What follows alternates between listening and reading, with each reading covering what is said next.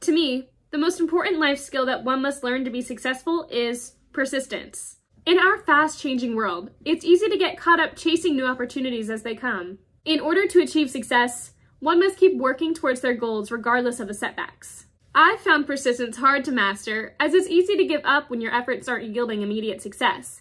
But I've also realized its importance. At Habitat for Humanity, we run into lots of bumps along the road. No house is perfect, but it's persistence that allows me to be flexible and keep going in order to build a sturdy home for a family in need.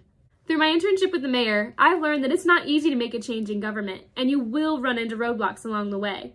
But with persistence, you can make that change happen. Life is full of battles, but for whatever dreams one hopes to accomplish, in order to find true success, it is persistence that you need by your side.